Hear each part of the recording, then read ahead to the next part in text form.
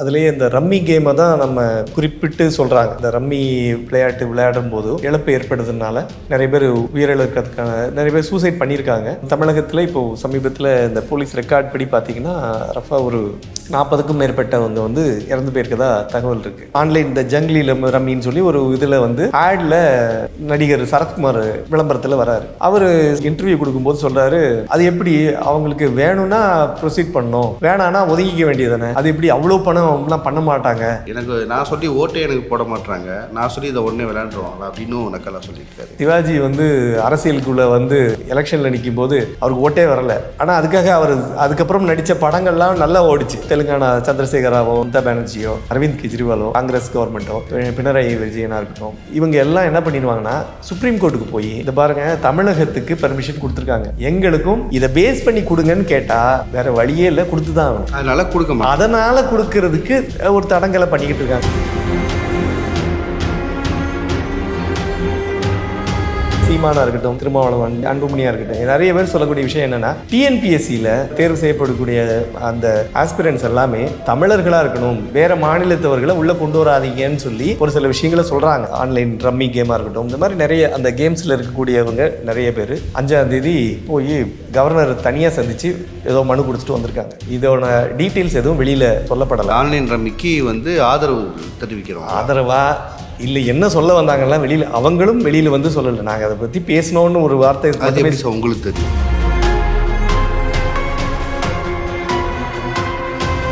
பாண்டிச்சேரியோட chief minister ரங்கசாமியே என்ன சொல்றாரு, எங்க கைகள் கட்டப்பட்டதுன்ற மாதிரியான ஒரு விஷயத்த சொல்லியிருக்காரு. ஒருவேளை சார் இது அமெரிக்கால மாதிரி ஆயிருமா சார், பிரசிடென்ட் தான் பெருசு, பிரதமர் பெருசு இல்லை, நம்ம மாதிரி இங்கே இந்தியாலேயும் வந்து பிரசிடென்ட் அப்படின்றது. ஆனால் அதிமுக ஆட்சியில் இருந்தப்போ தான் அச்சாரம் போடப்பட்டது அப்படின்ற ஒரு விஷயம் உண்மைதான். இந்த நீட்டு இது கூட பார்த்தீங்கன்னா அவங்கவே தான் கையில் போட்டு ஓகே பண்ணுறாங்க, அவங்க தான் போட்டாங்க. அப்படி பண்ணும்போது அப்போ நீங்கள் வந்து இந்த கட்சியை ஃபர்ஸ்ட் வந்து ஒரு அதிமுக கட்சியாகவே வைக்க முடியலன்னா பிஜேபி கட்சியாக மாறிடும் அப்படின்னு சொல்லப்பட்டு. அதுக்கு முக்கியமான காரணம் என்னன்னு பார்த்தீங்கன்னா, ஓபிஎஸ்க்கு பிரைமரியாக ஒரு விஷயம் தான் இருந்தது. என்ன இருந்ததுன்னா, அவங்க பையனை சென்ட்ரல் மினிஸ்டர் ஆக்கணும்.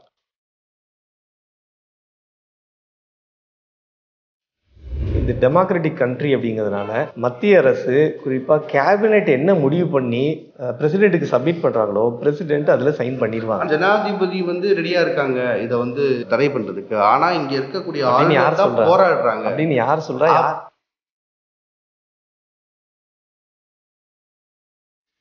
தமிழகத்துக்கு நாங்கள் ஒரு லாட்டரி பேனை கொண்டு வந்துட்டோம், மக்கள் நல்லதுக்காக பண்ணோன்னு இவங்க ஒரு தரப்பு சொல்லிக்கலாம். பிஜேபி தரப்பில் என்ன பண்ணிக்கலாம், நாங்கள் தான் மக்கள் நலனுக்காக கடைசியாக கொண்டு வந்தோம், இந்த லூப் ஹோலெல்லாம் நாங்கள் சீல் பண்ணி கரெக்டாக கொண்டு வந்து மக்களுக்காக பண்ணோன்னு சொல்லும்போது என்ன ஆகும், இவங்களும் கெயின் ஆவாங்க, இவங்களும் கெயின் ஆவாங்க. மக்கள் வந்து நல்லா இருக்கணும், இதனால யாரும் சாகக்கூடாதுன்றது தான் நம்முடைய இல்லை. நடக்காது, கண்டிப்பாக வரும். அதுவும் குறிப்பாக 2023 மிடிலுக்குள்ளே வந்துடும். ஏன்னா எலெக்ஷன் வரப்போகுது.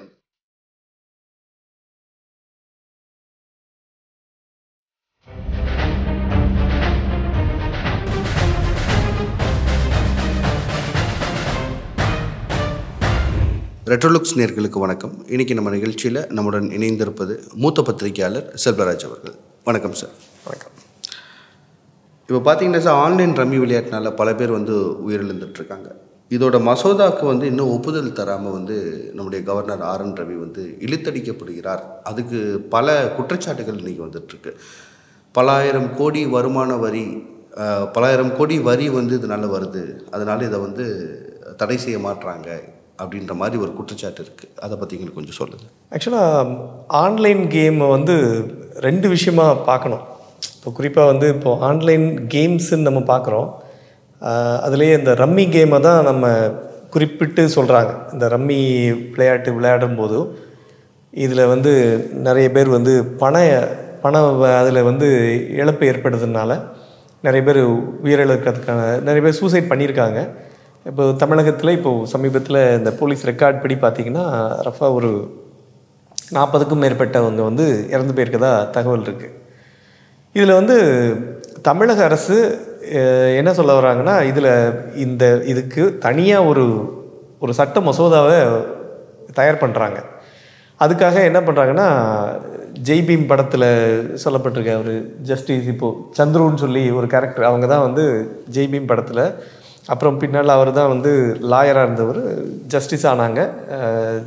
அவங்க சந்துரு ரிட்டையர்ட் ஜட்ஜை தான் அப்பாயிண்ட் பண்ணி இதுக்குண்டான சாத்தியக்கூறுகளெல்லாம் பரிசீலனை பண்ணி அவங்க ஒரு மசோதாவை ரெடி பண்ணி கொடுங்க அப்படின்னு சொல்லி கேட்டிருந்தாங்க. அவங்களும் அதை ரெடி பண்ணி கொடுத்து அந்த மசோதா இமீடியட்டாக ஒரு முழுக்க வந்து அது மூலமாக எடுத்து ஃபுல்லாக என்ன பண்ணாங்கன்னா ஒரு மசோதாவை ரெடி பண்ணி அதை சட்ட மசோதாவாக அந்த வரைவு மசோதாவை ஆளுநர் அவர்கள்ட்ட கொண்டு போய் கொடுத்துருக்காங்க. ஸோ அவங்க கொண்டு போய் கொடுத்ததுக்கு பிறகு அந்த கொடுக்கப்பட்டது நவம்பர் மாதம் இது எல்லாமே ரெடி பண்ணி கொண்டு போய் கொடுத்தாச்சு. ஆனால் அதில் ஒரு சில கேள்விகள் அவர் வந்து கொரீஸ் மாதிரி சில சந்தேகங்கள் எல்லாம் கேட்டார். அந்த சந்தேகங்களும் உடனே அவங்க அதுக்கான லீகல் டீமும் சரி அதை ஏற்கனவே அந்த வரைவு மசோதா ரெடி பண்ணவங்களும் அதுக்கான விளக்கங்கள்லாம் கொடுத்து அவங்க விளக்கம் உடனடியாக கவர்னருக்கும் அளிக்கப்பட்டது. இல்லை சார், என்னென்னா இப்போ விளக்கம் வந்து கவர்னர் கேட்குறாரு அப்படின்னா இது வந்து பல பேர் இது வந்து ஒரு ரம்மி, இது ஒரு சூதாட்டம்ன்றது வந்து நம்ம ஊரில் பேன் பண்ணப்பட்ட ஒரு விஷயம். அது ஆன்லைனில் வந்துருக்கு, இன்னமும் வந்து அதுக்கு பல அட்வர்டைஸ்மெண்ட்ஸ்லாம் போயிட்டுருக்கு. ஆனால் இதனால் நிறைய காசு இழக்கிறாங்க, அதுக்கப்புறம் உயிரும் போகுது அப்படின்னும் போது இதில் என்ன விளக்கம் கேட்கறதுக்கு நிறைய விஷயங்கள் சொல்லியிருப்பாங்க ஆல்ரெடி. அது வந்து இல்லை இது இழுத்தடிக்கணும் அப்படின்றதுக்காண்டி அவர் பண்ணுறாரு. அதுதான், அதாவது கவர்னரை பொறுத்த வரைக்கும் அவங்க வந்து என்ன சொல்லியிருக்காங்கன்னா, ஆஸ் பர் த கான்ஸ்டியூஷன் வந்து கவர்னர் இவ்வளோ நாளைக்குள்ளே இந்த ஒரு அவங்களுக்கு கொடுக்கப்பட்ட அந்த மசோதாவோ இந்த மாதிரியான ஒரு சில ரெக்கமெண்டேஷன்ஸ் கேபினெட் முடிவு பண்ணி இந்த கேபினெட்டோட ஒப்புதலில் முடிவான அந்த விஷயங்களெல்லாம் கொண்டு போய் அவங்ககிட்ட சப்மிட் பண்ணும்போது இத்தனை நாளைக்குள்ளே நீங்கள் கொடுக்கணும் அப்படின்ற எந்த ஒரு வரைமுறையும் கிடையாது. அது மாதிரி இல்லை, சட்டப்படி கிடையாது. ஆனாலும் மணிப்பூர் அசம்பிளி ஒரு இதில் வந்து நாரிமன் சொல்லி சுப்ரீம் கோர்ட் ஜட்ஜு அவங்க அந்த வழக்கை விசாரிக்கும் போது ஒரு விஷயத்தை சொல்லியிருந்தாங்க. அந்த மணிப்பூர் அசம்பிளி ரிலேட்டடான ஒரு வழக்கு விசாரணை அப்போ சொன்ன தகவல் என்னன்னு பார்த்தீங்கன்னா, இதுக்கு எந்த ஒரு கால நிர்ணயமும் இல்லைன்னாலும் கூட 3 மாதத்துக்குள்ளே இந்த ஒரு விஷயம் அவங்களுக்கு கொடுக்கப்பட்டது, ஆளுநருக்கு கொடுக்கப்பட்டதுன்னா அந்த விஷயங்களை உடனடியாக சரி இல்லை அப்படின்னு அவங்க ரிப்ளை பண்ணணும் அப்படின்ற ஒரு விஷயத்தை அவங்க சொல்லியிருக்காங்க. ஆனால் இன்னைக்கு வரைக்கும் அந்த மசோதா அந்த எந்த விஷயமா அவங்களுக்கு கொடுக்கப்பட்ட அந்த விஷயத்துக்கு அதுக்கு காலக்கெடு எதுவுமே நிர்ணயம் பண்ணலை. அது இது வரைக்கும் எதுவுமே கிடையாது. அதனால தான் பார்த்திங்கன்னா ஈவன் ராஜீவ்காந்தி கொலையாளிகள் அவங்க 8 பேரும் உள்ளே இருக்கும்போது கூட அவங்களுக்கு வந்து வெளியில் விடலாமா விடக்கூடாதான்ற ஒரு கருணையை அங்கே ரெமிஷன் பெட்டிஷன் போடும்போது அந்த விஷயம் வந்து கவர்மெண்ட்டே கேபினெட்டே பாஸ் பண்ணி கவர்னர்கிட்ட கொடுத்தும் அந்த இதில் எந்த முடிவும் எடுக்காமல் பல வருடங்களாக கிடப்பில் போடப்பட்டது. அதுக்கப்புறம் வேறு வழியே இல்லாமல் சுப்ரீம் கோர்ட்டுக்கு இவங்க அப்பீல் போட மாதிரியான ஒரு சூழல் தமிழக அரசு சார்பிலேயே போட்டு இந்த மாதிரி போகக்கூடிய ஒரு சூழல் தான் ஏற்பட்டுச்சு. அதே மாதிரி இந்த விஷயத்துலேயும் அதாவது என்ன அப்படின்னா, ஒரு விஷயம் என்ன குற்றச்சாட்டு சொல்லப்படுது அப்படின்னு பார்த்தீங்கன்னா, மத்திய அரசில் இருக்கக்கூடிய பாரதிய ஜனதா கட்சி ஆட்சியில் இல்லாத மாநிலங்களில் குறிப்பாக அவங்க என்னென்ன மசோதாக்கள் கொடுக்குறாங்களோ அந்தந்த கவர்னர்களுக்கு அது எல்லாமே வந்து அந்த அளவுக்கு சீரியஸாக எடுத்து பண்ணுறதில்ல, அதை வந்து ரொம்ப கிடப்பில் போடுறாங்க அப்படின்ற ஒரு விஷயம்தான் வந்து புகாராக சொல்லப்பட்டிருக்கு. ஈவன் தமிழகத்தை பொறுத்த வரைக்கும் தமிழகத்தில் இந்த மசோதா வந்து நவம்பர் மாதம் ஆளுநர்கிட்ட கொடுத்து அவங்க அதில் எந்த ஒரு முடிவும் எடுக்காமல் அதில் வந்து ஒரு சில குரீஸ் கேட்டாங்கன்னு சொல்லியிருந்தேன்ல, அதை திமுகவோட மாநிலங்களவை ஒரு எம்பி வில்சன் அவர்கள் சொல்லும்போது என்ன சொல்கிறாங்கன்னா, இரலவென்ட் கொஸ்டின்ஸ் கேட்குறாரு அப்படின்னு சொல்கிறாங்க. அதாவது அவங்க கேட்கக்கூடிய கேள்விகள் ஆளுநர் வந்து கான்ஸ்டியூஷன் படி என்ன டவுட்டை கேட்குறாங்களோ அதை கிளாரிஃபை பண்ணலாம். அவங்க கேட்கக்கூடிய கேள்விகளே வந்து ரொம்ப இரலவெண்ட்டான கேள்விகள் தான் கேட்குறாங்க, இருந்தாலும் நாங்கள் அதை கிளாரிஃபை பண்ணியிருக்கோம். அப்பையும் அவங்க எந்த விதமான ஒரு முடிவும் எடுக்காதனால வேறு வழியே இல்லாமல் திமுகவோட அவங்க எம்பியே என்ன பண்ணுறாங்கன்னா, தனிநபர் மசோதாவை பார்லிமெண்ட்டில் கொண்டு போய் அவங்க சப்மிட் பண்ணியிருக்காங்க. அதுக்கான இப்போது பாஜக ஆளும் மாநிலங்களில் இது மாதிரி ஒரு பிரச்சனை நடந்துருச்சு. அங்கே இந்த மாதிரியான ஒரு மசோதா நிறைவேற்றுறாங்க. கண்டிப்பாக அதுக்கு ஒப்புதல் இருந்திருப்பாங்கள்ல. ஆமாம், அது மாதிரி யாரும் போகலையே.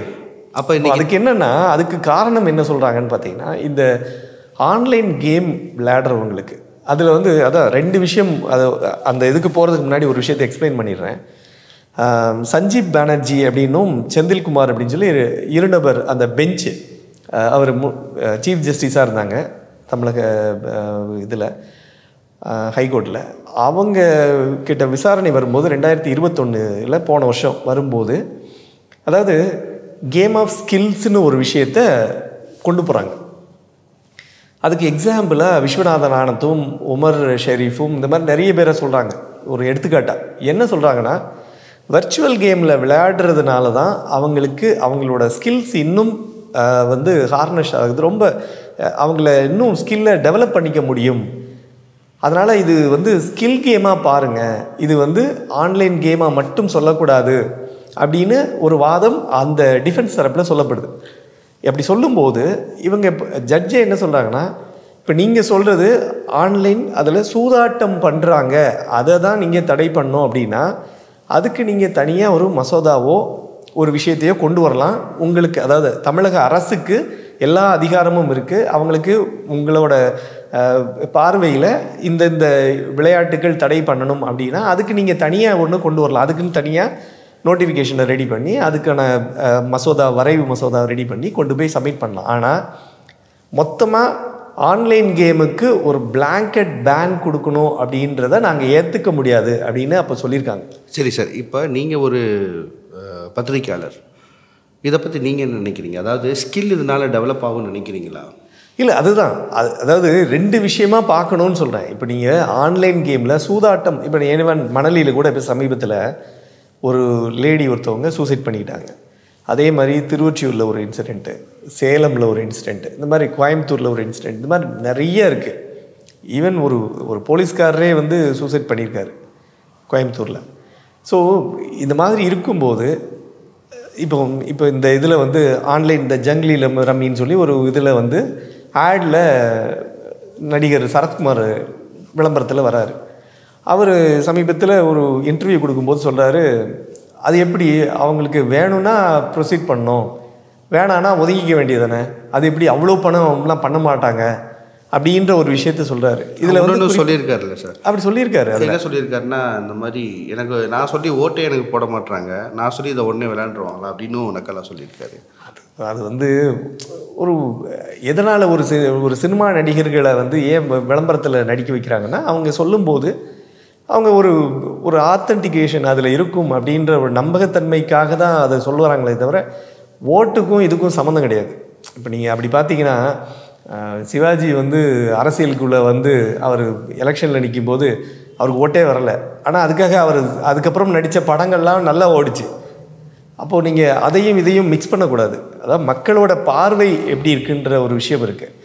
அதனால் வந்து இதில் என்ன இன்னொரு முக்கியமான, இப்போ நீங்கள் கேட்டீங்க இன்னொரு விஷயம், இதே பாஜக ஆளும் மாநிலங்களில் இந்த மாதிரியான ஒரு மசோதா கொண்டு வந்தால் கவர்னர் அலோவ் பண்ணுவாரா மாட்டாரான்னு கேட்டிங்க.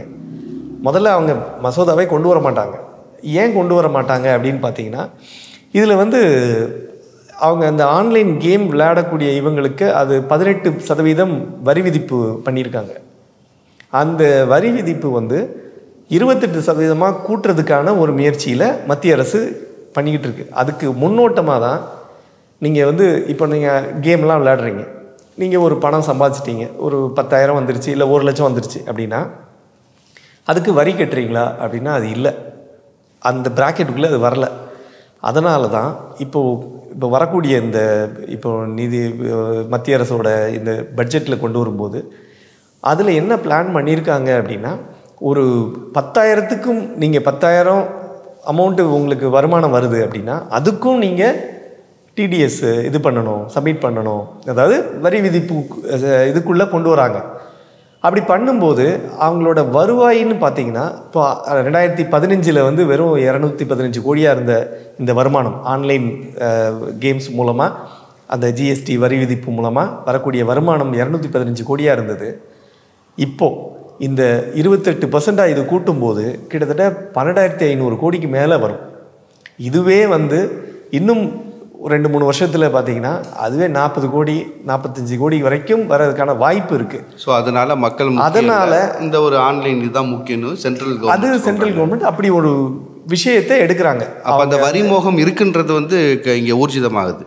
எது இருக்குது இல்லை, சென்ட்ரல் கவர்மெண்ட்டுக்கு வந்து இப்போ என்னென்னா அந்த வரி தான் முக்கியம், மக்களுடைய உயிர் முக்கியன்றது வந்து இங்கே தெளிவாக தெரியுது. அதுக்கு என்னென்னா இன்னொரு விஷயம் என்ன அப்படின்னா, இது வந்து மற்ற மாநிலங்கள் கொண்டு வரல. இப்போ ஈவென்ட்ஸ் பார்த்தீங்கன்னா எல்லா போராட்டமும் எல்லா விஷயங்களும் தமிழ்நாட்டில் இருந்தால் ஆரம்பிச்சு இல்லை, அதுதான் இல்லை நம்ம வந்து ஒட்டுமொத்த இந்தியாவுக்கு நல்லது நினைக்கணும் தான் இதை வந்து செய்யணும். அதுதான் இப்போ நீங்கள் இதுக்கு ஒன்றும் இல்லை. முதல் காரணமாக என்ன இருக்குன்னா, ஏன் டிலே பண்ணுறாங்க, ஏன் கொடுக்கல அப்படின்னு பார்த்தீங்கன்னா, இப்போ ஒருவேளை கொடுத்துட்டா இதை பேஸ் பண்ணி மற்ற மாநிலங்கள் குறிப்பாக டெல்லியில் இதே மாதிரியான சூசைட்ஸ்லாம் நடக்குது.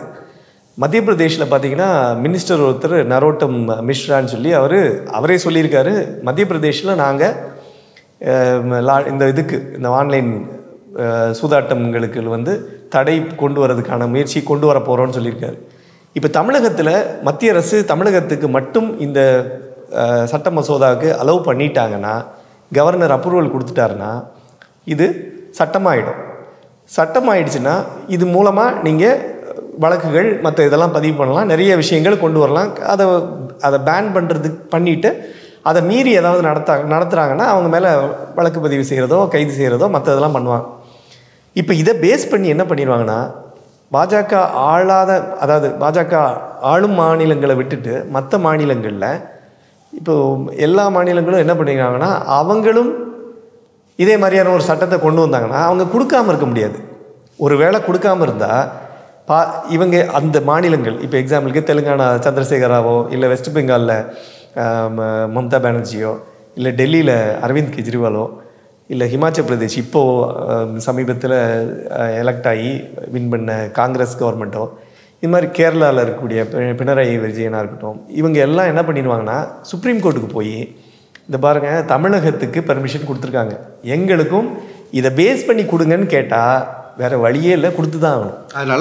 அதனால் கொடுக்கறதுக்கு ஒரு தடங்கலை பண்ணிக்கிட்டு இருக்காங்க. அந்த தடங்கல் பண்ணுறதுக்கான முயற்சி என்ன பண்ணுறாங்கன்னு பார்த்தீங்கன்னா, குறிப்பாக வந்து ஒரு query கேட்கலாம். இப்போ நீங்கள் ஒரு சப்மிஷன் எனக்கு ஒரு இது கொடுக்குறீங்க, ரெக்வஸ்ட் கொடுக்குறீங்க, அந்த ரெக்வஸ்ட்டில் எனக்கு ஒரு டவுட் இருக்குது அப்படின்னா அது முடியாத ஒரு ஃபுல் ஸ்டாப் வைக்க முடியாது, ஒரு கமா போட்ட மாதிரி தான். திரும்பி ஒரு டவுட்டு கிளாரிஃபை ஆகணும், திரும்பி வரணும், திரும்பி போகணும். அப்படியே டிலே டாக்டிக்ஸ் கொஞ்சம் பண்ணிகிட்ருக்காங்க அப்படின்றது தான் திமுக தரப்பில் வைக்கப்படக்கூடிய முக்கியமான குற்றச்சாட்டாக இந்த விஷயத்தில் இருக்குது. இல்லை, இதை எப்படி நான் கேட்கணும்னு விரும்புகிறேன்னா, இப்போ திமுக, பாஜக, ஒன்றிய அரசு, மாநில அரசு இது ரெண்டையுமே விட்டுருக்கேன். பத்திரிகையாளராக இது நீங்கள் எப்படி பார்க்குறீங்க, எது சரின்னு நினைக்கிறீங்க சார்? இல்லை, மக்கள் நலனுக்காக செய்யப்படக்கூடிய எந்த சட்டமுமே வரவேற்கத்தக்கது தான், அதில் எந்த மாற்றமும் கிடையாது. இப்போ நீங்கள் வந்து நீட்டுக்காக ஒரு சில விஷயங்கள் கொண்டு வந்தாங்க, அதையும் ஆளுநர்கிட்ட சப்மிட் பண்ணாங்க. அது ஒன்றும் பெருசாக பண்ண முடியல. ஏன்னா பண்ண முடியலன்னா அதில் எதுவும் பண்ணவே இல்லை. அதில் கல்வி அப்படின்றது மாநில பட்டியலிருந்து மத்திய பட்டியலுக்கு போயிடுச்சு. அதை மாற்றினதுனால அந்த கண்ட்ரோல் எல்லாமே சென்ட்ரல் கவர்மெண்ட்டுக்கு போனதுனால வேறு வழியே இல்லை, அதை சொல்கிறத கேட்டு தான் ஆகணுன்ற ஒரு காலகட்டம் இருக்குது. அப்படி அதை மீறி பண்ணுனா தமிழகத்தில் இருக்கக்கூடிய 12 முடிச்சுட்டு 12th முடிச்சிட்ட பிறகு டாக்டருக்கு படிக்கக்கூடிய, ஏன்னா தமிழகத்தில் தான் வந்து பார்த்திங்கன்னா நிறைய மெடிக்கல் காலேஜஸ் இருக்குது. இந்தியாவிலேயே பார்த்திங்கன்னா தமிழகத்தில் இப்போதைக்கு போன எடப்பாடி பழனிசாமி அவங்க கவர்மெண்ட்டில் பார்த்திங்கன்னா புதுசாக ஆரம்பிக்கப்பட்ட நிறைய டிஸ்ட்ரிக்ஸில் கூட புதுசாக அதுக்கான ஆரம்ப அடிக்கோல் விழா எல்லாமே பண்ணிட்டாங்க இருக்குது. ஆனால் பாஜக வந்ததுலேருந்து எந்த தமிழர்களும் அங்கே சரியாக படிக்க முடியல, எல்லாம் நார்த் இந்தியன்ஸ் படிச்சுட்ருக்காங்க. அது படிக்கிறாங்க. அதுக்கு காரணம் இல்லை. இப்போ நீங்கள் கூட சமீபத்தில் கூட பார்த்தீங்கன்னா ரயில்வே ரெக்ரூட்மெண்ட் போர்டில் ஆர்ஆர்பியில் வந்து நிறைய நார்த் இந்தியன்ஸ் தான் வேலை பார்க்குறாங்க அப்படின்ற ஒரு குற்றச்சாட்டை நிறைய பேர் சொல்லிட்டுருக்காங்க. இதுக்கு இப்போ நீங்கள் தமிழகத்திலேருந்து எவ்வளோ பேர் எழுதுனாங்கன்னு பார்த்தீங்கன்னா, அந்த எழுதக்கூடிய அந்த நபர்கள், அவங்க தேர்வு எழுதக்கூடிய நபர்களே வந்து கம்மி பர்சன்டேஜ் சொல்கிறீங்க. அது இல்லை பர்சன்டேஜ் கம்மின்ற. நீங்கள் இதே பீகார்லேயோ உத்தரப்பிரதேஷ்லேயோ வேறு மற்ற மாநில ஆதாரம் இருக்கா சார்? இதுக்கு ஆதாரம் இருக்கா? நம்ம அவங்க அதுதான் ஏற்கனவே இதை வந்து அப்போ முன்னாடி லல்லு பிரசாத் அவங்க ரயில்வே மினிஸ்டராக இருக்கும்போதே இதுக்கான புள்ளிவரம் அப்போவே இது சொல்லப்பட்டது. ஏன்னா அவர் இருக்கும்போது தான் முழுக்க அந்த அவங்க மாநிலத்தை சேர்ந்த பீகார் மாநிலத்தை சேர்ந்த நிறைய பேர் வந்து உள்ளே கொண்டு வந்துட்டாங்க அப்படின்னு ஒரு குற்றச்சாட்டு அப்போவே வைக்கப்பட்டது 15 வருஷத்துக்கு முன்னாடியே. அப்போவே அவர் ஒரு சில புள்ளிவிவர பட்டியலில் ஸ்டாட்டிஸ்டிக்ஸ்லாம் சொன்னார். சொல்லி என்ன சொல்கிறாருன்னா, இதில் எங்கள் மக்கள் வந்து நிறைய பேர் எழுதுகிறாங்க, பாஸ் பண்ணுறாங்க அப்படின்ற ஒரு விஷயத்த தான் அவர் சொன்னாரே தவிர. அதே ஊடகத்தில் தான் சார் நீட் எழுதின மாணவிகள்கிட்ட ஒரு ஊடகம் போய் கேட்குறாங்க, இந்த மாதிரி எப்படி நீங்கள் இதுக்கு தயார் செஞ்சீங்கன்னா, அவங்க இங்கிலீஷில் கேட்குறாங்க. அவங்க இங்கிலீஷ்லேயே தெரில, ஹிந்தியில் சொல்கிறாங்க. அந்த ஹிந்திலையும் சரியாக சொல்ல முடியல. இவங்க எப்படி நீட்டில் பாஸ் பண்ணியிருப்பாங்க? அப்போ இங்கே என்ன காமிக்கப்படுது அப்படின்னா, எந்த ஒரு அதிகாரத்துக்கும் எந்த ஒரு இதுக்கும் வந்து தமிழர்கள் வந்து வரக்கூடாதுன்றது வந்து ரொம்ப கிளியராக இங்கே தெரியுது. ஏன் சார் இன்றைக்கி நம்ம இந்தியாவிலே வந்து நல்லா படிச்சிருக்கக்கூடிய ஆண் பெண் ரெண்டு இதுலேயுமே வந்து எஜுகேஷன் வந்து ஹையஸ்ட்டாக இருக்குது எங்கே சார்? எந்த மாநிலம்? கேரளா தான். கேரளா. அப்போ சவுத் இந்தியாவிலேருந்து போக எழுதாத மக்கள், இதிலேருந்து ட்ரை பண்ணாத மக்கள் நார்த் இந்தியா, பீகார், உத்தரகாண்ட். பீகாரில் அவங்களுக்கு தெரியும் இன்ஃப்ராஸ்ட்ரக்சர் எப்படி இருக்குன்னு தெரியும். இது ஜார்க்கண்ட் தெரியும். அங்கே உள்ளவங்க இதெல்லாம் படித்து பாஸ் பண்ணுற அளவுக்கு வந்துட்டாங்க அப்படின்னு எனக்கே தெரிஞ்சு சில இது சொல்லுவாங்க. ஐஏஎஸ் எக்ஸாம்லாம் ஒன்றுமே இல்லை, அங்கே கன் புழக்கம் அதிகமாக இருக்குது. நானும் கொஞ்ச நாள் அங்கே இருந்திருக்கேன் அந்த ஏரியாவில். அப்போ அந்த கன்னை மேலே வச்சுருவாங்களாம். வச்சுட்டா வரவங்க, அப்பா நீ என்ன நாள் பண்ணிக்க அப்படின்னு சொல்லிட்டு பார்த்து காப்பி அடிச்சு எழுதுன அந்த ஒரு கதைகள் மட்டும் இல்லை, அது ப்ரூஃபாகவே இருக்குது. அப்போ இது தொடர்ந்து வரும்போது நமக்கு இப்படிப்பட்ட ஒரு அநீதியை தான் அவங்க செய்கிற மாதிரி இருக்குது. இப்போ நீங்களே சொல்கிறீங்க, இந்த ஆன்லைன் விளையாட்டில் வந்து இவ்வளோ கோடி வருமானம் இருக்குன்னு, இந்த வருமானத்தை எப்படி சார் விடுவாங்க? உண்மைதான், நான் இல்லைன்னு சொல்லலை. ஆனால் இப்போ நீங்கள் சொல்கிறது ஒரு விஷயம், கேரளா தான் ஒரு லிட்ரஸி ரேட் வந்து அங்கே தான் ஜாஸ்தி. ஓகே, அதை ஒத்துக்கிறோம். தமிழகமும் அதே மாதிரி ஒரு முன்னாடி மாநிலமாக தான் இருக்குது. இருந்தாலும் கேரளாவில் இருக்கக்கூடியவங்க நிறைய பேர் பார்த்திங்கன்னா அவங்க எங்கே வேலைக்கு போகிறாங்க? கல்ஃப் கண்ட்ரி தான், துபாய் தான். ஈவன் இப்போ சமீபத்தில் இந்த கொரோனா வரும்போது கூட பார்த்திங்கன்னா முதல்ல அந்த எல்லா ரெஸ்ட்ரிக்ஷன் பேனு, ஈவன் ஒரு பெரிய இது என்ன அப்படின்னு பார்த்திங்கன்னா, அவங்க அந்த சேதங்கள் அடிப்படையில் அவங்க அந்த இழப்புகளுக்கு ஈடு செய்ய முடியாத ஒரு சிச்சுவேஷன் வரும்போது கிட்டத்தட்ட ஒரு 1200 கோடி அவங்களுக்கு தேவைப்பட்டுச்சு கேரளா கவர்மெண்ட்டுக்கு. அந்த கேரளா கவர்மெண்ட் உடனே என்ன பண்ணுறாங்கன்னா, மத்திய அரசுக்கு கேட்குறாங்க.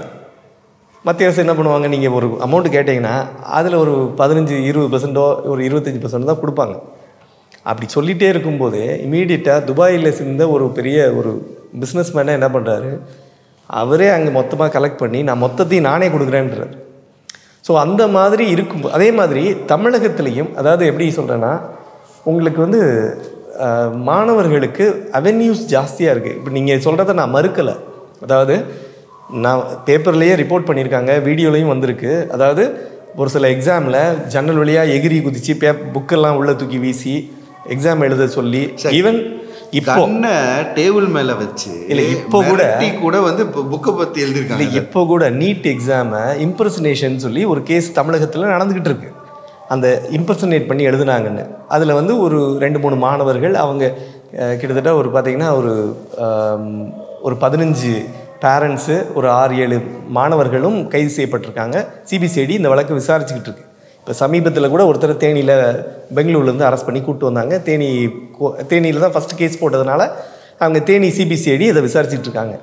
இந்த வழக்குலையும் பார்த்திங்கன்னா தமிழகத்தை சேர்ந்த இந்த டாக்டர் ஆஸ்பிரன்ஸ் எல்லாம் என்ன பண்ணியிருக்காங்கன்னு பார்த்திங்கன்னா, இவங்க இம்பர்சனேட் பண்ணி இவங்க மாதிரியே ஒருத்தரை எக்ஸாம் எழுத வைக்கிறாங்க. எங்கே எழுத வைக்கிறாங்கன்னா, டெல்லியிலையும் உத்தரப்பிரதேஷ்லேயும் வேறு சில நார்த் இந்தியன் ஸ்டேட்ஸில் எழுத வைக்கிறாங்க. எழுதுனது யாருன்னா, அங்கே இருக்கக்கூடிய ஒரு சில பசங்க, அந்த ஏஜென்ட்ஸ் மாதிரி ஒருத்தர் எக்ஸாம் எழுதிட்டு வந்தால் அவங்களுக்கு ஒரு அமௌண்ட்டு, அந்த மாதிரி பேசி பண்ணிகிட்டு இருக்காங்க. ஸோ அப்படி இருக்கும். இதெல்லாம் வந்து நடைமுறையிலே சாத்தியம், நான் இல்லைன்னு சொல்ல. இதெல்லாம் மீறி தான் ஒரு சில சக்ஸஸ்ங்கிற விஷயத்த பண்ணணும். அதுக்காக தான் இப்போ நமக்கு இன்னொரு விஷயம், அதனால தான் இப்போ சீமானாக இருக்கட்டும், இல்லை தமிழகத்தில் இருக்கக்கூடிய மாநில கட்சிகள், திருமாவளவன், இந்த மாதிரி நிறைய பேர் சொல்லக்கூடிய, அன்புமணியாக இருக்கட்டும், நிறைய பேர் சொல்லக்கூடிய விஷயம் என்னென்னா, டிஎன்பிஎஸ்சியில் எக்ஸாம், அதாவது தமிழ்நாடு பப்ளிக் சர்வீஸ் கமிஷனில் தேர்ந்தெடுப்படக்கூடிய, அதாவது தேர்வு செய்யப்படக்கூடிய அந்த ஆஸ்பிரன்ஸ் எல்லாமே தமிழர்களாக இருக்கணும், வேறு மாநிலத்தவர்களை உள்ளே கொண்டு வராதீங்கன்னு சொல்லி ஒரு சில விஷயங்களை சொல்கிறாங்க. இதுக்கான காரணமும் கூட அதுதான். ஏன்னா நீங்கள் சென்ட்ரல் கவர்மெண்ட் வேலைக்கு மட்டும் அங்கேருந்து எல்லாரையும் கொண்டு வந்துடுறாங்க. தமிழகத்தில் இருக்கக்கூடிய சில வேலைகளுக்கு இங்கே நம்ம தேர்வு எழுதக்கூடிய மாணவர்களுக்கு, தமிழர்களுக்கு முக்கியத்துவம் கொடுங்க அப்படின்ற ஒரு விஷயத்தையும் கேட்குறாங்க. அதனால் வந்து இப்போ நீங்கள் சொல்கிறபடி பார்த்தீங்கன்னா, இதில் வந்து இப்போ நீங்கள் ஒரு சில விஷயங்களை நம்ம வாக்குவாதமாக போனால் பேசிக்கிட்டே இருக்கிற மாதிரி போகுது. அது எப்படி ஆகிடும்னா, இப்போ நான் சொன்ன மாதிரி அப்ளை பண்ணவே இல்லை, அதுக்கு டேட்டா கொடுப்பாங்க, இவ்வளோ பேர் தான் பாஸ் பண்ணாங்க. இப்போ சமீபத்தில் பார்த்திங்கன்னா இந்த ஒரு சில இதில் அகாடமிலாம் பார்த்திங்கன்னா வராண்டா ரேஸ் மாதிரி ஒரு சில இதெல்லாம் இந்த லோக்கலைஸ்டாக சிலதை கற்றுக் கொடுக்கறதுக்கான ஒரு முயற்சிகள் ஈடுபட்டுக்கிட்டு இருக்காங்க. இப்போ நீங்கள் நல்லா பார்த்தீங்கன்னா யூபிஎஸ்சிக்கு ப்ரிப்பரேஷனுக்கு நிறைய அகாடமி இருக்குது தமிழகத்தில். இங்கே சென்னையில் அண்ணா நகரில் நானே பார்த்துருக்கேன், நானும் ஒரு சில சென்டரில் நானே படிச்சிருக்கேன். அங்கே சங்கர் அகாடமியிலேருந்து நிறைய பேர் இருக்காங்க. அப்படி இருக்கும்போது அங்கே அந்த அகாடமி மாதிரியே ஆர்ஆர்பிக்கு இருக்கா அப்படின்னு நீங்கள் பார்த்தீங்கன்னா இல்லை. அதுதான் உண்மை. நீங்களே செக் பண்ணுங்கள். தமிழகத்தில் சென்னையில் ஆர்ஆர்பி ரயில்வே ரெக்ரூட்மெண்ட் போர்டு படிக்கிறதுக்கு புக்ஸ் இருக்குது. புக்ஸு எல்லா பக்கமும் நீங்கள் வாங்கிக்கலாம். இப்போ ஆன்லைன்லேயே அவைலபிள், நீங்கள் எடுத்துக்கலாம், பார்த்துக்கலாம், நெட்டில் எடுத்து பார்த்துக்கலாம், எல்லாமே பண்ணிக்கலாம். ஆனாலும் இந்த எக்ஸ்க்ளூசிவாக ரயில்வே ரெக்ரூட்மெண்ட் போர்டுக்கு ஒரு அகாடமி அப்படின்னு எங்கேயுமே இல்லை. ஏன் இல்லை? இருக்குது. அதாவது என்னென்னா ஒரு 4-5 இதை சேர்த்து பண்ணுறாங்களே தவிர எக்ஸ்க்ளூசிவாக பண்ணல. ஆனால் இதே இது உத்தரப்பிரதேஷ்லேயோ ரயில்வேன்றது யாரோட கட்டுப்பாட்டில் சார் இருக்குது? மத்திய அரசு கட்டுப்பாடு. அப்போ யார் சார் இதை வைக்கணும்? யார் இங்கே கொண்டு வரணும்? இல்லை இப்போ நீங்கள் கேட்டீங்கல்ல, அதனால் சொல்கிறேன். அதாவது ஏன் இந்த மாதிரி ஒரு சென்ட்ரல் கவர்மெண்ட் ஜாபுக்கெல்லாம் தமிழகத்தில் பிரதிநிதித்துவம் இல்லை அப்படின்னு ஒரு விஷயம் எழும்போது நான் என்ன சொல்கிறேன்னா, அது சென்ட்ரல் கவர்மெண்ட் ஜாபாகவே இருக்கட்டும், அந்த சென்ட்ரல் கவர்மெண்ட் ஜாபுக்கு தமிழக அரசே கூட என்ன பண்ணலாம், இப்போ எப்படி ஒரு நீட்டுக்கு தனியாக ஒரு அகாடமி ரன் பண்ணுற மாதிரி மத்திய அரசு வேலைகளுக்கு ஜாபுக்கு எவ்வளோ ஜாப் இருக்கும். இப்போ நான் சொல்கிறது ஆர்ஆர்பி ஒரு சின்ன எக்ஸாம்பிள் தான். அதே மாதிரி அடுத்து நீங்கள் இதெல்லாம் எடுத்துக்கலாம். நீங்கள் ஆர்மி, டிஃபென்ஸில் எல்லா இதுவும் எடுத்துக்கோங்க. இந்த மாதிரி மத்திய அரசோட இந்த ஜாப் எல்லாத்துக்குமே சேர்த்து அகாடமியை கொண்டு வரலாமே. நீங்கள் இங்கே தமிழக கல்வி அமைச்சகத்தில் சார்பில் எப்படி ஒரு நீட்டுக்கு தனியாக கோச்சிங் கொடுக்கறதுக்கு ஒரு முயற்சி எடுக்கப்பட்டு பண்ணிக்கிட்டு இருக்காங்க சக்ஸஸ்ஃபுல்லாக, அதாவது ஸ்டூடெண்ட்ஸுக்கு எல்லாத்துக்கும். அதே மாதிரி ஒரு சில விஷயங்களை பண்ணலாம். இல்லை ப்ரைவேட்டாக ஒருத்தர் ஆரம்பிக்கிறவங்களுக்கு ஒரு ஒரு சின்ன ரிலாக்ஸேஷன் கொடுத்து, எப்படி ஒரு கம்பெனிலாம் ஆரம்பிக்கும் போது என்ன பண்ணுறாங்க, அவங்களுக்கு ஃப்ரீ எலக்ட்ரிசிட்டி ஃபார் 10 இயர்ஸு, தண்ணி உனக்கு ஃப்ரீயாக வரும், இல்லை இவ்வளோ வருஷத்துக்கு வரும், அப்புறம் அதுக்கப்புறம் பில்லிங் வரும்னு சொல்லி இது ஒரு சில ரிலாக்ஸேஷன் கொடுக்குற மாதிரி இந்த மாதிரி மத்திய அரசு ஜாபுக்காக பண்ணக்கூடிய ஒரு ட்ரைனிங் அகாடமி நடத்துனாங்கன்னா அவங்களுக்கு சில ரிலாக்ஸேஷன் கொடுப்போம்னு சொன்னால் கொடுக்க போகிறாங்க. இது நீங்கள் சென்ட்ரல் கவர்மெண்ட் தான் பண்ணுன்ற அவசியம் இல்லை. அப்போ என்ன பண்ணிடுவாங்க, இப்போ நீங்கள் சொன்ன வந்ததுன்னா நாங்கள் எங்கள் கவர்மெண்ட் அதனால தான் இவங்க சரியில்லை, இவங்க சரியாக இருந்தாங்கன்னா நாங்கள் இதெல்லாம் பண்ண முடியும். இப்போ நீங்கள் அதுக்காக மத்திய அரசு பிஜேபி இருக்கிற மாதிரியே நீங்கள் இதே வேறு அவங்களோட ஸ்டேட்டு யூபியில் இருக்குது, யூபியில் இது மாதிரி அகாடமி ரன் பண்ணுறாங்களா அப்படின்னு பார்த்தீங்கன்னா எனக்கு தெரிஞ்சு இல்லை. அதான் அப்போ நீங்கள் சென்ட்ரல் கவர்மெண்ட் தான் பண்ணணுன்னு நம்ம வெயிட் பண்ண வேணான்னு சொல்ல வரேன். ஸோ அது மாதிரி இப்போ இந்த நம்ம கொஞ்சம் டிவியேட் ஆகி போயிட்டோம். இந்த லாட்ரி, அதாவது ஆன்லைன் கேம் பேன்னு வரும்போது உங்களுக்கு அதில் உள்ள அந்த லூப் ஹோல்ஸை தேடி கண்டுபிடிச்சி டிஃபென்ஸ் தரப்பில் சொல்லப்படுது. அதில் தான் நான் சொன்ன இந்த கேம் ஆஃப் ஸ்கில்ஸ்னு ஒரு விஷயத்தை உள்ளே புகுத்துறாங்க. அப்போ நீங்கள் ஒட்டு மொத்தமாக எல்லாத்தையும் பேன் பண்ணாதீங்க. குறிப்பிட்ட சில இந்த மாதிரி ஆன்லைன் கேம்ஸ் அதில் பார்த்தீங்கன்னா இப்போது சமீபத்தில் அந்த ஆன்லைன் கேம்ஸில் இருக்கக்கூடிய, அதாவது இப்போ நான் சொன்ன ஒரு சில ஆன்லைன் ரம்மி கேமாக இருக்கட்டும், இந்த மாதிரி நிறைய அந்த கேம்ஸில் இருக்கக்கூடியவங்க நிறைய பேர் 5ஆம் தேதி போய் கவர்னர் தனியாக சந்தித்து ஏதோ மனு கொடுத்துட்டு வந்திருக்காங்க. இதோட டீட்டெயில்ஸ் எதுவும் வெளியில் சொல்லப்படலை. அதாவது இந்த ஆன்லைன் ரம்மிக்கு ஆதரவு தெரிவிக்கிறோம். ஆதரவா இல்லை என்ன சொல்ல வந்தாங்கலாம் அவங்களும் வெளியில் சொல்லலை. நாங்கள் அதை பற்றி பேசணுன்னு ஒரு வார்த்தை உங்களுக்கு தெரியும் இல்லை, அங்கே உள்ளே பேசுனது என்ன பேசுனாங்கன்னு தெரியாதுன்ற. இப்போ நீங்கள் உள்ளே அதை பற்றி மட்டும்தான் பேசினாங்களா இல்லை வேறு ஏதாவது பேசினாங்களான்னு தெரியாது. ஆனால் இந்த சூழலில் நவம்பரில் ஒரு மசோதா வரைவு கொடுக்கப்பட்டிருக்கு. கவர்னர் அதில் முடிவெடுக்காமல் வெயிட் பண்ணிகிட்டு இருக்கும்போது அந்த காலகட்டத்தில் திடீர்னு இவங்க எல்லாம் போய் சந்திக்கும் போது கண்டிப்பாக அதை பற்றி தான் டிஸ்கஷன் போயிருக்கும் அப்படின்றது உண்மை. அதில் எந்த மாற்று கருத்தும் கிடையாது. ஆனால் என்ன பேசப்பட்டது, அவர் என்ன பதிலுக்கு சொன்னார் அப்படின்ற விஷயம்லாம் இப்போதைக்கு வெளியிடப்படலை. சார் இப்போ நீங்கள் சொல்கிற மாதிரி 4 பேரோ 10 பேரோ 100 பேரோ சார் போய் மீட் பண்ணட்டும், பேசட்டும். அந்த 100 பேர்னே வச்சுக்கலாம் சார். அது ஒரு முதலாளியாக இருக்கலாம், யாராக கூட இருக்கலாம். அவங்க பெருசா 8 கோடி மக்களோட பிரதிநிதியாக இருக்கக்கூடிய கவர்மெண்ட் கொடுக்குற மசோதா பெருசா? அதைத்தான் இப்போது even DMK MP Wilson sir என்ன சொல்கிறாங்கன்னா அதை தான் சொல்லிடுறேன். அதாவது ஒரு சட்ட ஒரு வரைவு கொண்டு வந்து கொடுக்கும்போது அதை கேபினெட்டே பாஸ் பண்ணி கொண்டு போய் மக்களால் தேர்ந்தெடுக்கப்பட்ட அந்த பிரதிநிதிகள் அவங்க அமைப்பு சேர்ந்து ஒரு விஷயத்தை எடுத்து கொண்டு போய் கொடுக்கும்போது அதுக்கு சரியான ஒரு முக்கியத்துவம் கொடுக்கணும். அதை கொடுக்கல அப்படின்றதுக்காக தான் அவரே போய் தனிநபர் மசோதாவை கொண்டு போய் சப்மிட் பண்ணியிருக்காரு மாநிலங்களவையில்.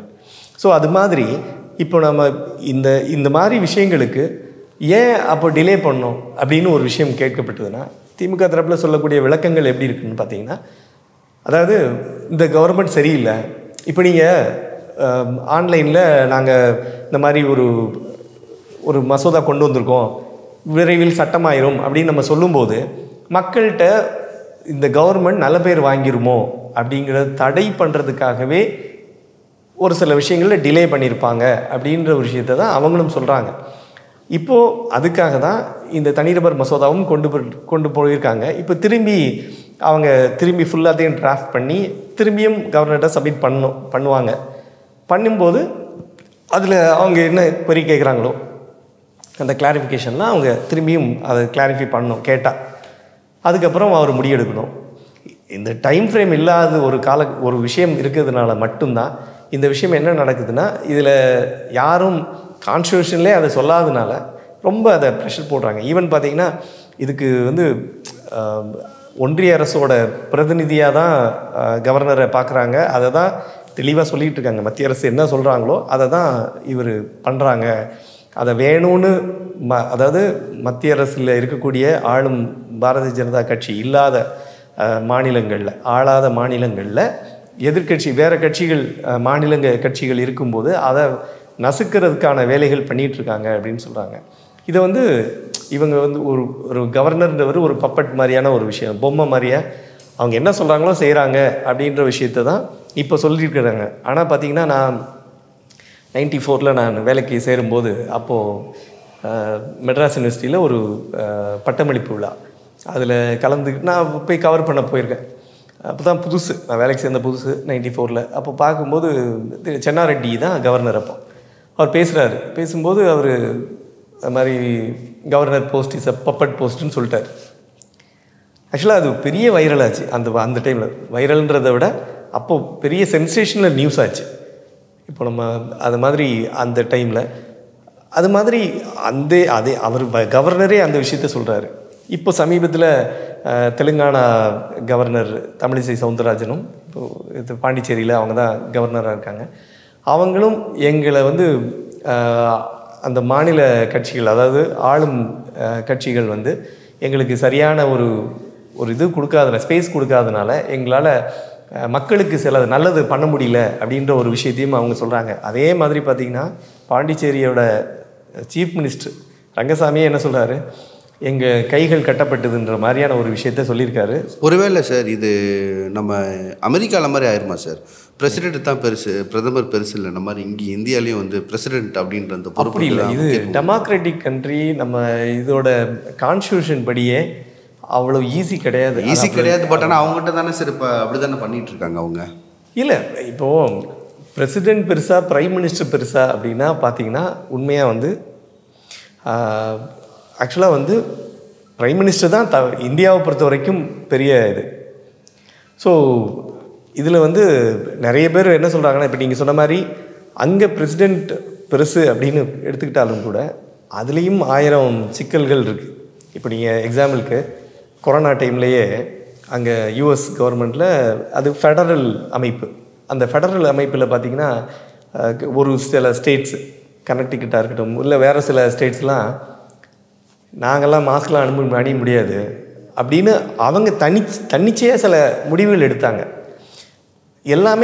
எல்லா விஷயத்துக்கும் ஒத்து போகணுன்ற அவசியம் கிடையாது. அது யூஎஸில் நம்ம பார்த்துருக்கோம், நிறைய அங்கே இருக்கும்போது நானே நோட்டீஸ் பண்ணேன் இதை. அதே மாதிரி பார்த்திங்கன்னா இங்கே இப்போ நீங்கள் சொன்ன மாதிரி இந்தியாவை பொறுத்த வரைக்கும் இது சத்தியமாக அப்படி மாறதுக்கு வாய்ப்பே இல்லை. ஏன்னா டெமோக்ராட்டிக் அதாவது வேர்ல்டுலேயே பிக்கஸ்ட் டெமோக்ரஸிங்கிறது இந்தியாவில் தான் இருக்குது. அதுவும் ஒவ்வொரு மொழி வாரியான மாநிலங்கள், பல்வேறு தரப்பட்ட எல்லாத்தையும் ஒருங்கிணைச்சி கொண்டு போகக்கூடிய ஒரு சில விஷயங்கள் இன்றைக்கும் என்ன போராடி, இப்போ நீங்கள் தமிழகமாக இருக்கட்டும் வேறு சில ஸ்டேட்ஸாக இருக்கட்டும், அவங்க என்ன கேட்டுட்ருக்காங்கன்னா அந்த மாநிலங்கள் பட்டியலுக்கு கல்வியை திரும்பி கொடுங்க அப்படின்னு கேட்டுட்ருக்காங்க. இந்த மாதிரி இவங்களோட queries நிறைய இருக்குது. அந்த ஒரு சில ஷெடியூல் இங்கேருந்து மாற்றி சென்ட்ரல் ஷெடியூலுக்கு மாற்றினதெல்லாம் திரும்பி கொடுத்தா தான் எங்களோட பவர்ஸ் எல்லாம் நீங்கள் எடுத்துக்கிறீங்கன்ற ஒரு விஷயத்தை தான் அவங்க முன்னெடுத்து சொல்லிகிட்டு இருக்காங்க. இது இப்போ இந்த நீங்கள் சொன்ன மாதிரி இந்த எஜுகேஷன் சொன்னீங்க, நீங்கள் நம்முடைய பவரை வந்து சென்ட்ரல் கவர்மெண்ட் எடுத்துக்கிச்சுன்னு, இதுக்கு சரின்னு சொல்லி கையெழுத்து போட்டவர் யார் சார்? இல்லை, அந்த டைமில் இருந்தவங்க அக்செப்ட் பண்ணிக்கிறாங்க. இது யாருன்னு கேட்குறேன். அதாவது இப்போ நீங்கள் எக்ஸாம்பிளுக்கு சொன்னால் கச்சத்தீவு ஒரு கதையை சொல்லுவாங்க. இப்போ கச்சத்தீவு பேசும்போதெல்லாம் ஜெயலலிதா அப்போ இப்போ சிஎம்மாக இருக்கும்போதெல்லாம் கொந்தளிச்சிருவாங்க. ஏன்னா டிஎம்கே இருக்கும்போது தான் அது கொடுக்கப்பட்டது. கச்சத்தீவு இலங்கைக்கு கொடுக்கப்பட்டது. ஆஸ் பர் இந்தியா முழுக்க இருந்து அவங்க சென்ட்ரல் கவர்மெண்ட் அப்போது காங்கிரஸ் கவர்மெண்ட்டு கேட்டு அதுபடி இவங்களும் ஓகேன்னு கொடுத்த மாதிரி ஒரு சில விஷயங்கள் ஆரம்பத்தில் அவங்க ஒரு இனிஷியேஷன் எடுத்திருப்பாங்க. அதை அப்படியே தொடர்ச்சியாக அடுத்து வரக்கூடிய ஆட்சியாளர்கள் அதை அப்படியே கண்டினியூ பண்ணுவாங்க. இப்போ நீங்கள் ஒரு விஷயம் முடிஞ்சு இப்போது இனாக்ரேட் பண்ணுறாங்கன்னு வச்சுக்கோங்க. ஒரு முக்கியமான ஒரு பெரிய பில்டிங்கே ஒன்று இனாக்ரேட் பண்ணுறாங்க, இல்லை ஒரு பெரிய ஒரு அமைப்பு ஒன்று உருவாக்குறாங்க, சென்ட்ரல் கவர்மெண்ட்டோ இல்லை ஸ்டேட் கவர்மெண்ட்டோ.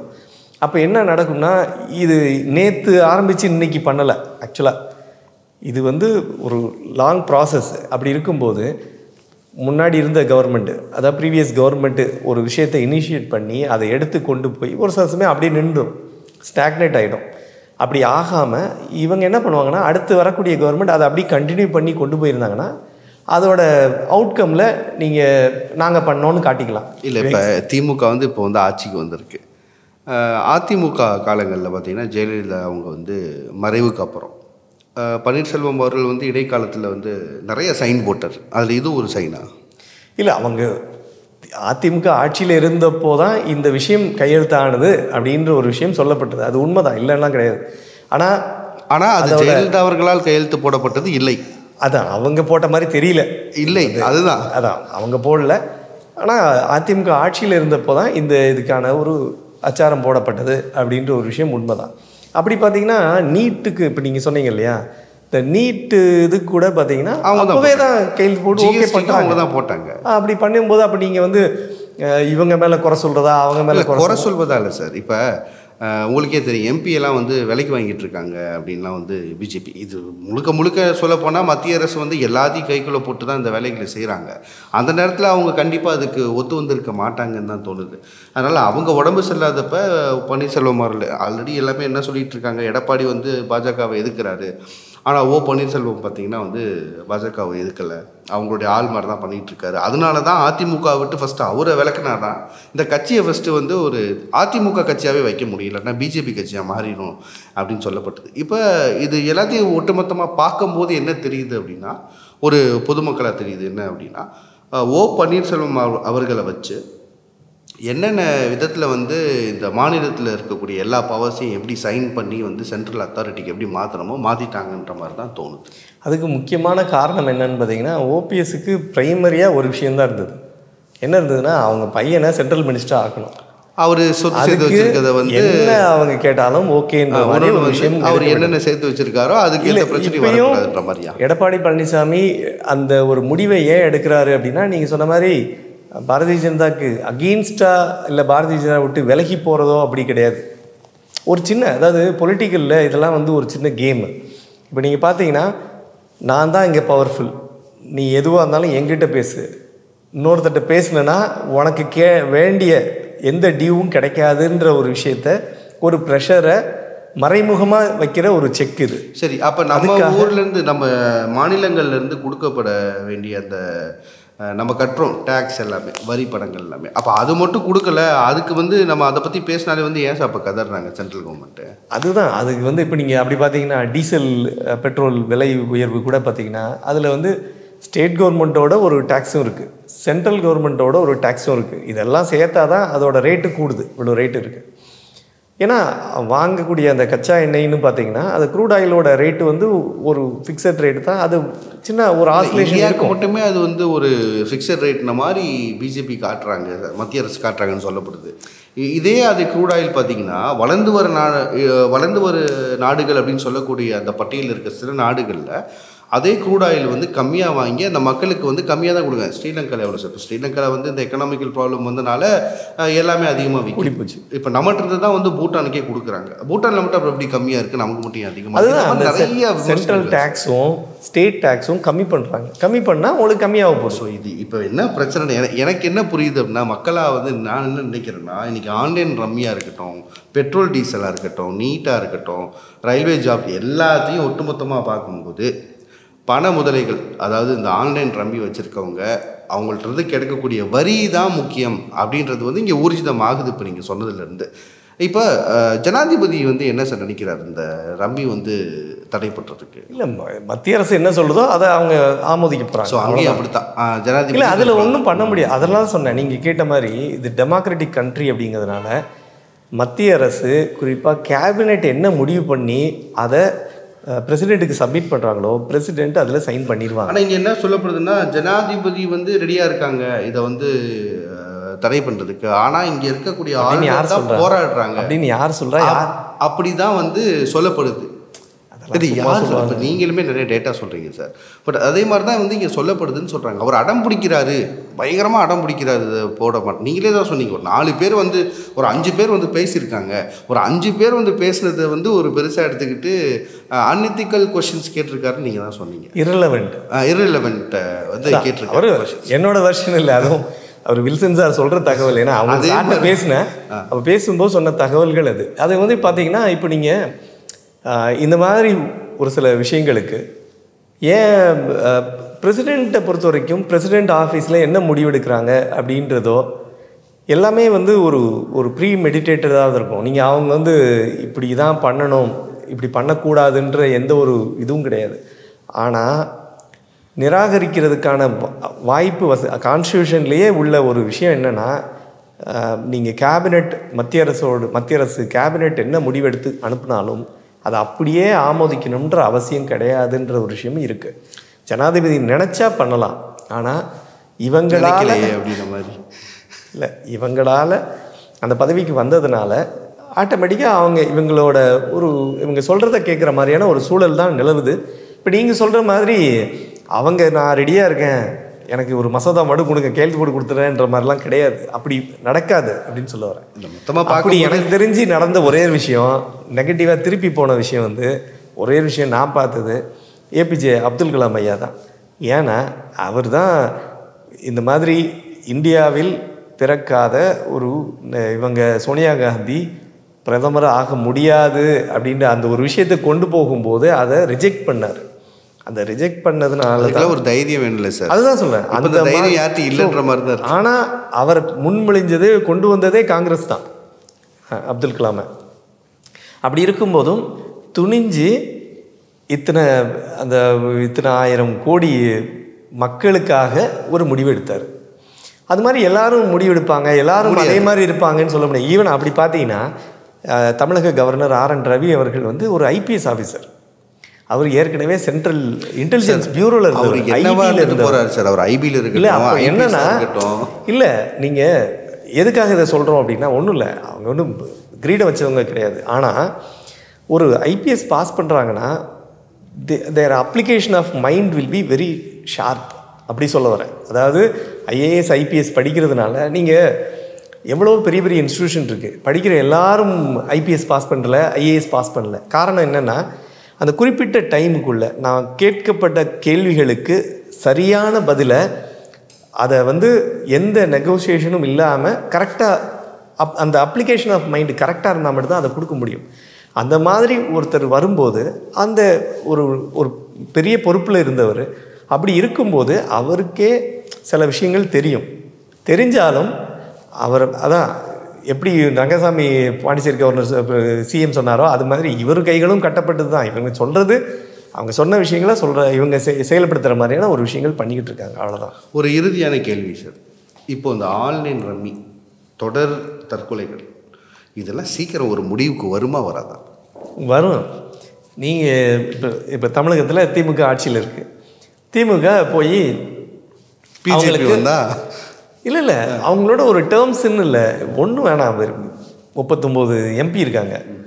என்ன பண்ணுவாங்கன்னா, ஒரே ஒரு விஷயம் அவங்க கேட்குற கேள்வி என்ன இருக்குன்னா, அவர் ஓபிஎஸ் பையனை தவிர மற்ற எல்லாருமே திமுக தான். ஆல்மோஸ்ட் எல்லாரும் அவங்க கூட்டணியிலையும் இருக்காங்க. அவங்க கேட்குறது இன்னும் ஒரு இப்போ இதெல்லாம் வரப்போகுது. இப்போது நீங்கள் பட்ஜெட்டு வரிசையாக கொண்டு வருவாங்க. எல்லாத்தையுமே வந்து அவங்க என்னென்ன கொண்டு வராங்களோ அதை மாநிலங்களவையிலையும் இல்லை அவங்க இதுலேயும் லோக்சபாலையும் இல்லை ராஜ்யசபாலையும் நீங்கள் எந்த விதமான அப்ஜெக்ஷனும் சொல்லக்கூடாதுன்ற ஒரு விஷயம் டேர்ம்ஸ் வைப்பாங்க. நல்ல டெமோக்ராட்டிக் கண்ட்ரியில் நம்ம இல்லை அப்படி ஒரு கிவ் அண்ட் டேக்கு. நீ நான் ஒன்று பண்ணுறேன் உனக்கு ஃபேவர், நீ எனக்கு ஒன்று பண்ணுன்றது தான். இது மாதிரி ஒரு டீல் ஏதாவது பேசி பண்ணாங்கன்னா இதுக்கு ஒரு முடிவு வரும் இல்லையா? இதை இப்போ நீங்கள் வில்சன் சார் வந்து ஒரு தனிநபர் மசோதா கொண்டு போயிருக்காரு. இது எவ்வளோ நாள் ஆகும்னு தெரியாது. அதுக்கும் டைம் ஃப்ரேம் கிடையாது. இது கொண்டு போய் இது பார்லிமெண்ட்டில் டிஸ்கஷன் எடுத்துச்சு, டிஸ்கஷனில் அப்ரூவல் ஆகி அதுக்கப்புறம் அது கொண்டு போவாங்க. ஸோ இதில் என்ன ஆகும்னா இப்போது இந்த தரப்பில் அதாவது திமுக தரப்பில் இப்போ நீங்கள் அதோட டேர்ம்ஸ் எல்லாம் வரல, அவங்க தனியாகவே இருக்காங்கன்னு முடிவுக்கு வச்சுக்கலாம். அப்படின்னா என்ன பண்ணுவாங்கன்னா, நாங்கள் பாருங்கள் இத்தனாந்தேதி நாங்கள் கொடுத்துருக்கோம், இத்தனாந்தேதி வரைக்கும் எங்களுக்கு ரிப்ளை வரல. இப்போது வில்சன் வந்து எம்பி அவர்கள் வந்து பார்லிமெண்ட்டில் ஒரு தனிநபர் மசோதா இத்தனாந்தேதி கொண்டு வந்திருக்காரு, அதுலேயும் எந்த முடிவும் எடுக்கப்படலன்னு இதெல்லாம் விலாவாரியாக பொதுக்கூட்டங்களோ மீட்டிங்கோ போட்டு பேசிக்கிட்டே இருப்பாங்க எல்லாருமே. அவங்க திமுக தரப்பில் இதை மக்களுக்கு கொண்டு போய் சேர்ப்பாங்க. அப்படி சொல்கிறதுனால என்ன ஆகும்? ஆட்டோமேட்டிக்காக மத்திய அரசு தமிழக நலனுக்கு எதிராக இருக்காங்கன்ற ஒரு ப்ரொஜெக்ஷனை கொண்டு போவாங்க. அப்படி போகும்போது 2024 எலெக்ஷன் வருது. எவ்வளோ நாள் ஒரு அதே கெத்தில் இருக்க முடியாது. அப்போ என்ன ஆகும்?